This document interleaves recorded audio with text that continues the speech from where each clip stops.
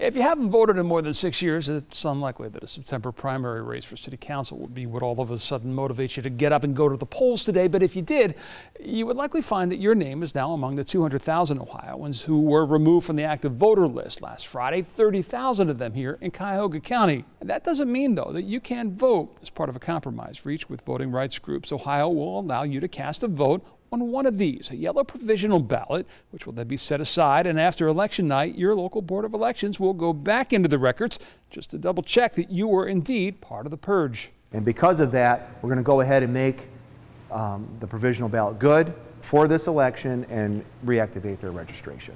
So it's a twofer. Your vote will count, and you will now be on the books as an active voter for the next 6 years. The folks in Cuyahoga County ran their own review of their voting records with several layers of proofing to limit errors before removing the voters. We have an excellent IT department. We ran our own scripts to create who would be on those lists. So anyone who had voter activity, they were not included in that. And that compromise that allows you to cast that provisional ballot and update your registration will be in place through next year's presidential election and into 2022. John Kasich, News 5.